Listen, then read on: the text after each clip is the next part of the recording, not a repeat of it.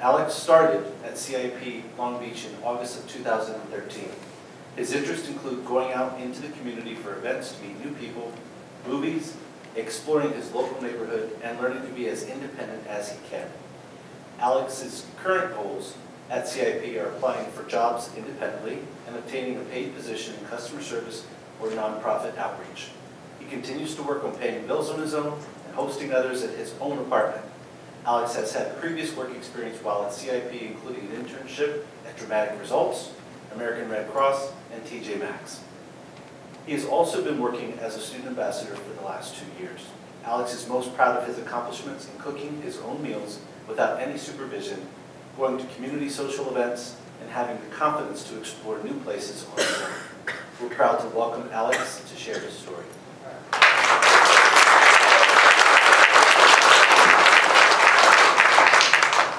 Well, a lot of people. Okay. Where's to put my speech? Can everybody hear me? Yeah.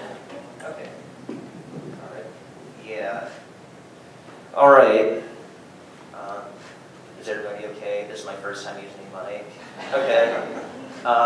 So hello everybody. My name is Alex Ryan, and I am 21 years old. I am from Encino, California, which is in the San Fernando Valley, just 1 hour away from Long Beach. About 4 years ago, when I was 17 years old, I got diagnosed with Asperger's syndrome, which means having difficulty with building confidence. I did not feel comfortable hearing about it, so I just decided to ignore it. At the time, my mom visited CIP Long Beach and brought back a flyer for the 2-week summer camp. I agreed with my mom and decided to go to the 2-week summer camp. I felt comfortable and thought the staff was considerate. After the camp ended, I told my mom that I wanted to enroll as a CIP student. My mom was happy that I enjoyed it, so both of us went to an open house to meet the students and staff. By my senior year in high school, I already had a plan in enrolling at CIP Long Beach. Later that year, got enrolled. In the year 2013, I graduated from high school and began my goal, which was to become independent. In the fall of that year, I started my first year at CIP Long Beach. I moved in with a roommate and began new challenges, which are cooking my own food, applying job skills at an internship, maintaining a monthly budget system, cope with a roommate, advocate for my own needs, problem solve, and maintain a clean apartment at 7. 2 years have gone by, and now I am living in my own. I cook for myself more often, I advocate for my own needs, I maintain a balanced budget system, and I keep my apartment clean. I would like to provide a few examples of how I have grown in the last 2 years now. The first example is cooking. I used to be afraid of using a knife for chopping up my own raw meats and vegetables.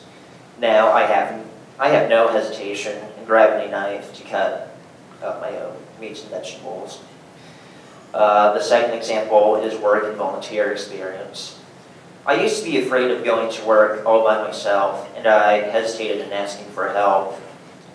But now I feel confident going to an internship all by myself, and I no longer feel nervous when I ask a coworker or volunteer for help.